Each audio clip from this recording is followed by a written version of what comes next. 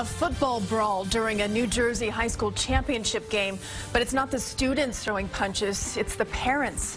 Good evening, I'm Christine Johnson. And welcome back, I'm Maurice Dubois. Parents were caught on video brawling in the stands during a New Jersey high school football game. CBS 2's Meg Baker has a story from Brick Township. No one would have expected a high school football game to end like this. Brick Memorial and Jackson Memorial's championship game ending in parents pushing and shoving while the last seconds ticked away on their kids' season.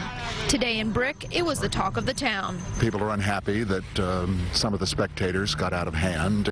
There was about a minute of play left on the field, but those I spoke to said the real action was going on in the stands. Suddenly, some chaos started to break out, like in the middle of the student section.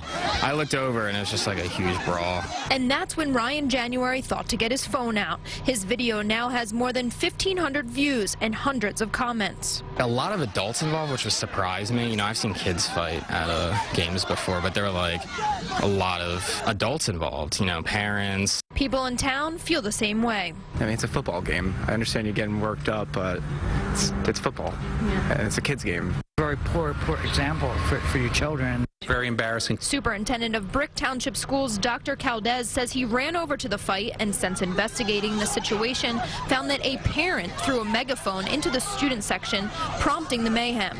He says he was proud of the way students reacted. A lesson, sometimes the adults aren't always, the ones that behave correctly. In this situation, our students stood out. In this championship game played in Rutgers University Stadium, the Brick Memorial Mustangs lost to Jackson Memorial 42-14. But it was some of the Brick parents who lost more, their dignity. In Brick Township, Meg Baker, CBS 2 News.